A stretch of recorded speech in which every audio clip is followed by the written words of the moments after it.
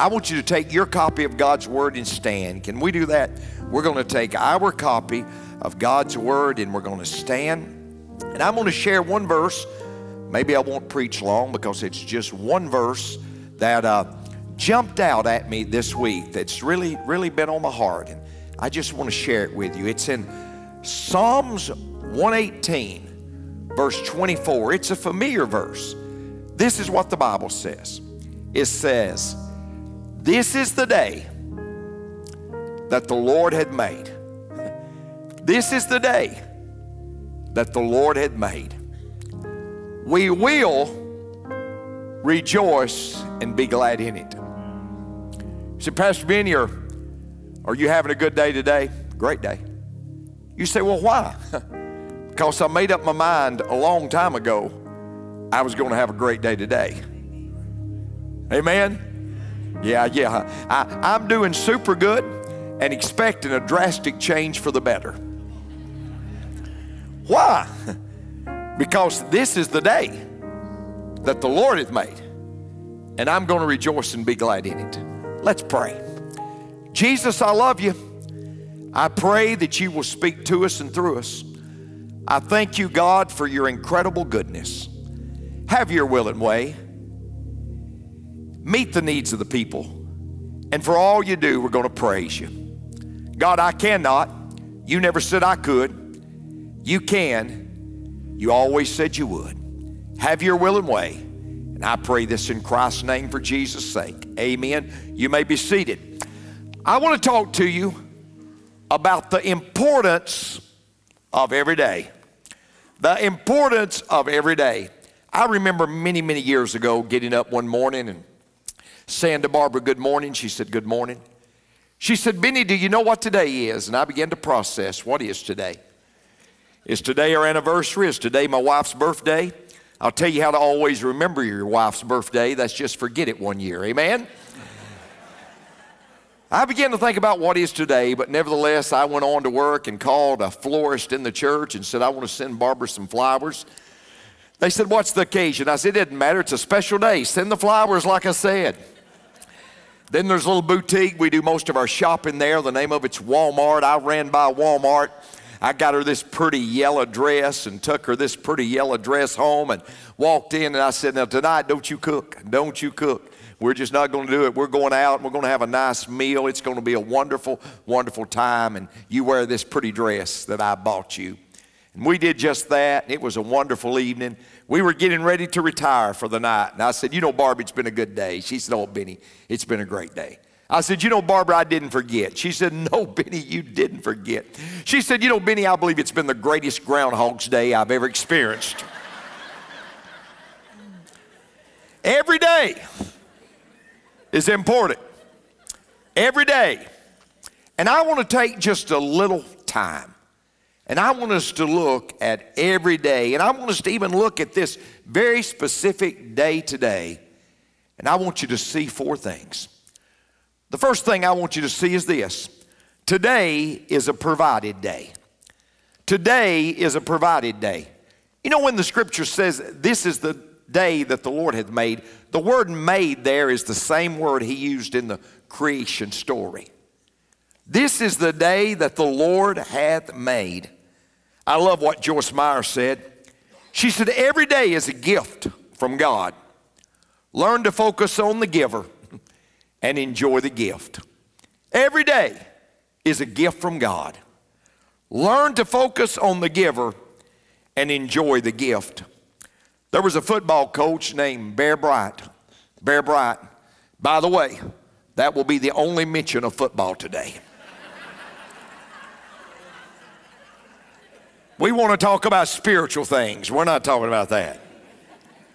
There was a great football coach named Bear Bryant, and he died. And when they found his wallet, he had something in his wallet that his coaches said that he looked at and read every day. I have it here. This is what was in Bear Bryant's wallet. He said, "Today is the beginning of a new day. God has given me this day to use as I will. I can waste it or use it for good. But what I do today is important because I'm exchanging a day of my life for it. When tomorrow comes, the day will be gone forever, leaving in its place something I have traded for it. I wanted it to be gain and not loss, good and not evil, success and not failure, in order that I shall not regret the price that I have paid for it. Somebody said life is just a minute, only 60 seconds in it. Forced upon me, can't refuse it. Didn't seek it, but it's up to me to use it. I must suffer if I lose it, give an account if I abuse it. Life is just a minute, but eternity is in it. I want us to see, folks, today is a provided day. God's given us this day. But there's a second thing I want you to see. Not only is today a provided day, but today is a present day. A present day. Now, yesterday is history. Tomorrow is a mystery. Today is a gift, and that's why they call it the present. Because today is a present day. Notice what that scripture says. This is the day which the Lord hath made. It was in the present tense. The psalmist was not looking back. The psalmist was not looking ahead. He said, this is the day. You know why some of you were destroyed today? Because you're looking at yesterday. And we got to realize that today is a present day. This is what I've learned about people. Many people won't enjoy today because they're haunted by yesterday. They won't enjoy today because they're haunted by yesterday. And here's what's so interesting. You say, Pastor, what haunts people? What about yesterday is haunting people? Well, first of all, past guilt. Past guilt. You know, when I'm talking about guilt, I'm dealing with yesterday. Because, see, sin creates guilt. And guilt creates shame. And shame affects how we view ourselves. A lot of people are not going to have a good day because they hadn't gotten over yesterday. Because they're still dealing with past guilt. You know, as you study the Bible, you learn something, no matter how many times you've read it. I was reading the story about the prodigal son. Everybody here knows that story. Everybody listening to me online would know the story of the prodigal son. You know, he was a son, by the way. And he left the father. He left the family. He left what was good. And he went out and he started living sinful. He went out and started being with prostitutes. The Bible says this. He got so low, he literally got in the pig pen. Here's what I want you to understand. Sin will take you further than you want to go. Keep you longer than you want to stay. And make you pay more than you want to pay. What initially fascinates will eventually assassinate. What initially thrills will eventually kill. And that prodigal goes out and he starts living sinful. This Jewish boy goes out and he starts living, interacting with these Gentiles. And I never understood this, folks. Perhaps you did. But in Luke 15 and 20, the Bible says he came back home. Look what it says. And he arose and came to his father. But when he was yet a great way off, his father saw him and had compassion and ran and fell on his neck and kissed him. Now, look, here's what I thought for years. This is what I thought. I thought, well, that's good. I'll tell you what happened. He'd been away. Daddy had missed him. And that's why he ran to get him. But that's not totally true. Because let me explain something to you. In Jewish culture, they had a ceremony called kizazah. Kizazah. You said, Pastor Benny, what was a kizazah? It was a public display of shame. When a son left the family and he went out and he started living a sinful life, relationships were broken with the family. So a kizazah was when the older men of the community seen that boy coming home, they would go out and meet him, and they would take a vase, and they would take that vase and they would throw it at his feet and shatter it. It symbolized you've broken relationships. It symbolized you're done. It symbolized you've shamed your father. You've shamed your family. You've shamed your community. You're done. It was a kizazah. So now you got to understand, when that father saw that boy, he ran. He ran because he said, no kizazah is going to take place. I'm going to let my son know that I love him. I'm going to let my son know that no matter what he's done, I'm willing to forgive him. I'm going to let my son know that he can be restored back into this family. Now wait. Oh, it only gets better, folks. It only gets better. See, when he was a great way off at a kizazah, those leaders came and they said, shame on you. Shame on you. Shame on what you've done to your family. Shame on what you've done to your father. The father never went. Shame on you. But wait, the scripture said that he ran.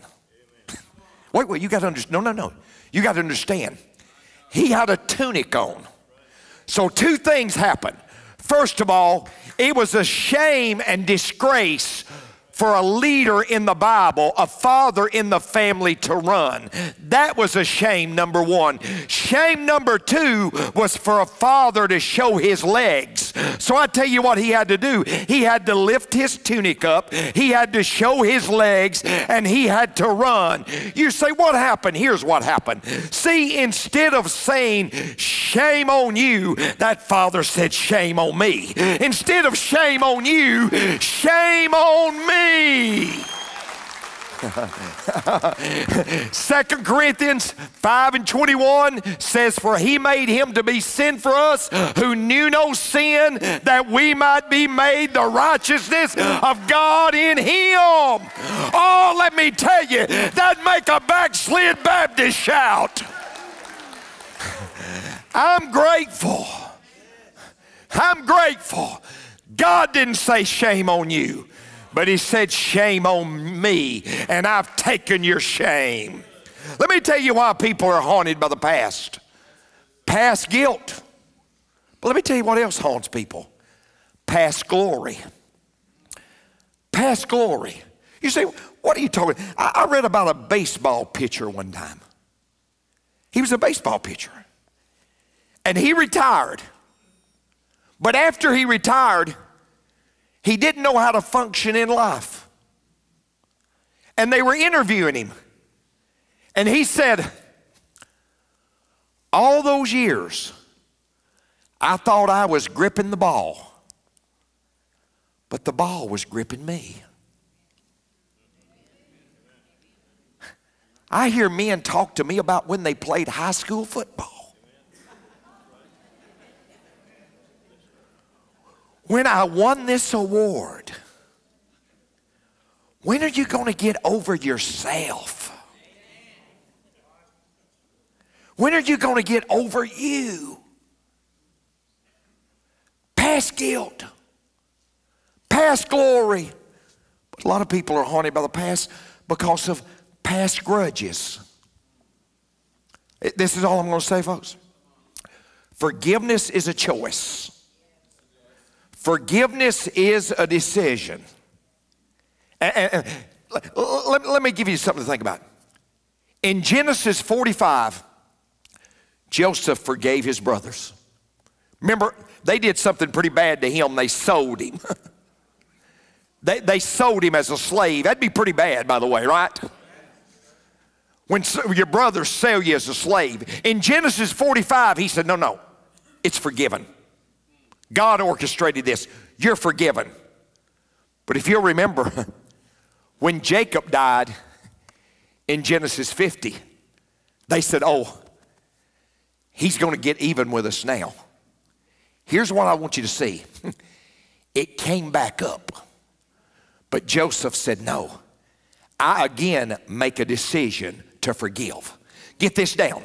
You say, I forgave, but look, it's going to come back up. I'm just preaching where we live.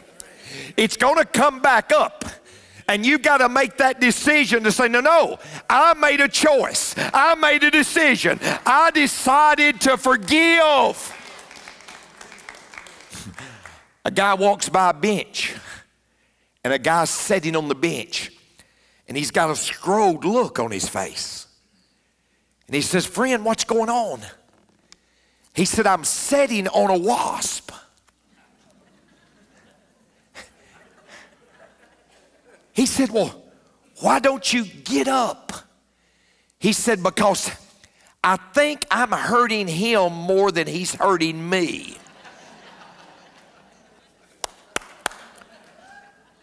We don't forgive because we think we're hurting them. But the truth is we're hurting ourselves. See, a lot of people are haunted by yesterday, but some have a heaviness over tomorrow. Now here's what I want you to understand. If Jesus said something one time, folks, that'd be enough. Somebody said, God said it, I believe it, and that settles it. Honey, if God said it, it's settled whether you believe it or not. It's forever settled in heaven. You say, well, my opinion, let me tell you something. If God has spoken on it, you don't have an opinion. The only opinion is God's. Let God be true and every man a liar, by the way. I have people ask me, where do you stand on this issue? Listen, it doesn't matter where I stand. It's what God's word says. So if God says something one time, that's enough. But what if he said it 3 times? And in Matthew 6:25, Matthew 6:31, and Matthew 6:34, he said, don't worry about tomorrow. Don't worry about tomorrow. 3 times. You know what that tells me? I shouldn't be dominated by the election.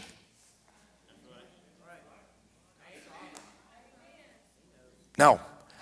Listen, I shouldn't be dominated by COVID. No, I mean, you say, I don't like the way you're preaching. Well, you're rubbing the cat's fur the wrong way. Well, turn the cat around.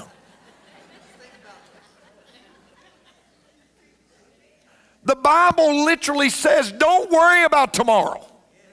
Don't you worry about tomorrow. You say, Pastor Benny, I mean, how have you handled it? How do you handle the COVID situation? Well, look what Psalms 34:4 says. I sought the Lord, and he heard me and delivered me from all of my fears. You say, I don't know, Pastor, how can I handle everything that's going on? I sought the Lord, and he heard me, and he delivered me from all of my fears. You say, well, I've had some worry and concern. Help me out. I'm really going to help you out. I'm going to help you. You say, well, Pastor Benny, I'm concerned about what's going to happen with this election. I don't know what's going to happen with the economy. I don't know what's going to. Oh, no, I'm going to help you out. Look what the Bible says in Matthew 6:26. Matthew 6:26. Behold the birds of the air, for they sow not, neither do they reap, nor gather into barns, yet your heavenly Father feedeth them. Aren't you much better than they? Hey, somebody says, she eats like a bird. Let me give you a news flash. A bird eats 2 or 3 times its weight in food every day. A bird eats 2 to 3 times its weight in food every day. Corrie ten Boom said, trust God. Leave the consequences to Him. Corrie ten Boom said, worry won't empty tomorrow of its sorrow. It will empty today of its strength. One teacher said, Johnny, how much is 3/4 of 5/16? He said, I don't know, but I don't think it's enough to worry about. I'm telling you folks, the answer, are we going to trust God or not? People are scared to death, but I want to give you a news flash. God is still on the throne. COVID didn't take Him by surprise, and we can trust Him right in the middle of it. Here's what I want to say. Today is a provided day. Today is a present day. But I want you to know something else. I'm enjoying this, by the way. So much for I'm not going to preach long. Today is a providential day. Today is a providential day. Now let me tell you something. Look what that verse says. This is the day that the Lord hath made. I'm going to rejoice and be glad in it. Now, how can you do that? You can only do that if you understand the providence of God. Let me explain. When the Jewish people built the walls around Jerusalem, they came back, they rebuilt the city of Jerusalem, and there was a man by the name of Nehemiah. He comes back and gathers the people up, and in 52 days they build the wall around Jerusalem. After they did that, they said this. They said Psalms 118 verse 24. On the dedication service, this is the day that the Lord had made. We're going to rejoice and be glad in it. They had accomplished something great. And you know what they said? This is the day that the Lord had made, and we're going to rejoice and be glad in it. You say, oh, that's wonderful, Pastor. Now let me tell you something else. When the Passover took place, Jesus celebrated the Passover with His disciples in the upper room. If you'll notice, the Bible says in Matthew 26 and 30, after they celebrated the Passover, they sung a hymn. You said, Pastor, what did they sing? Well, you got to understand. They sang Psalms 113 through Psalms 118. So when Jesus celebrated the Passover and He was getting ready to go to the cross, what He said, this is the day that the Lord hath made. I'm going to rejoice and be glad in it. This is the day that the Lord had made. I'm going to rejoice and be glad in it. And what we've got to say is every day is a providential day.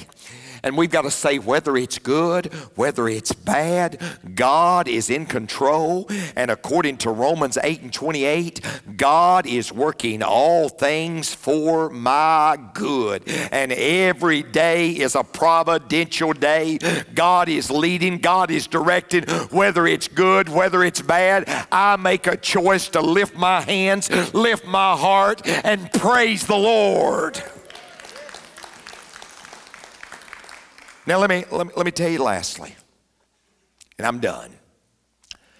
Today is a passing day. Today is a passing day. James 4:14 says this: what is your life? It is even a vapor that appeareth for a little time and then vanisheth away. What is your life? It is even a vapor that appeareth for a little time and vanisheth away. You know what I've come to realize? Life is like a roll of toilet paper. It comes off faster when you get to the end of the roll.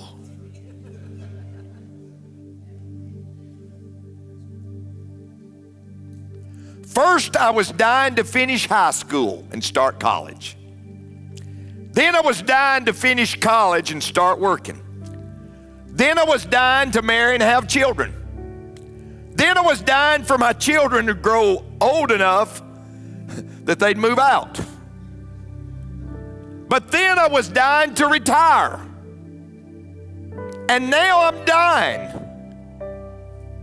And suddenly I realized I forgot to live. Too busy to read the Bible. Too busy to wait and pray. Too busy to speak out kindly to someone by the way. Too busy to care and struggle, to think of life to come. Too busy building mansions to plan for that heavenly home. Too busy to help a brother who faces the winter blast. Too busy to share his burden when self in the balance is cast. Too busy for all that is holy on earth beneath the sky. Too busy to serve the Master, but not a one of us too busy to die. Today is a passing day. Just about every day of my life, I preach a funeral. You say they're all dying of COVID. Listen. I've preached two. Both of them were in their 80s with pre-existing conditions. But I am preaching funerals just about every day. Yesterday, 53 years old. Right here. Family. 53 years old. Tuesday, 44 years old. 10-year-old daughter. 10-year-old and 17-year-old. I'll look into their face. Talk about the passing of their mother. Friend, we don't know when we're going to leave here. You say, Brother Benny, you're trying to just scare people. Well, I wish I could. I wish I could. I wish I could wake people up, but only God can do that. Only God can do that. But I want you to know every day's passing. You say, well, Pastor Benny, I started this little sermon of mine out by saying, do you know what today is? Well, the Bible tells us what today is. You say, oh, it's so encouraging. The Bible tells us what today is. Oh, yes. In 2 Corinthians 6:2. Now is the day of salvation. I'll tell you what today is. Today is the day of salvation. If you don't know the Lord, eternity's too long to be wrong. Today is the day. Why, Pastor? Why are you pressing so hard about today? Because Psalms 95, look at this.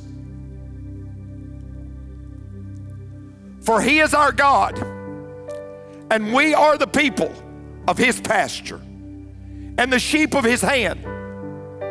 Today, wait,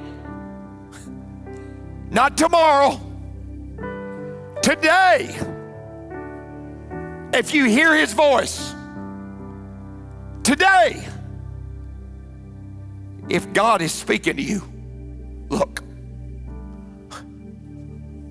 harden not your heart.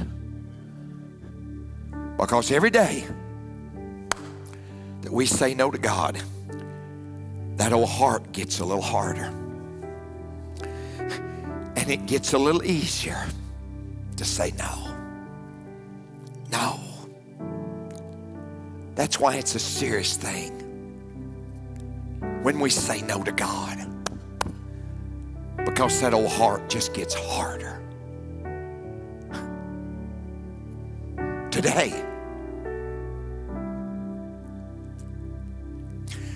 Today, if you don't know the Lord, it's the most important day of your life. Because today, you can know the Lord.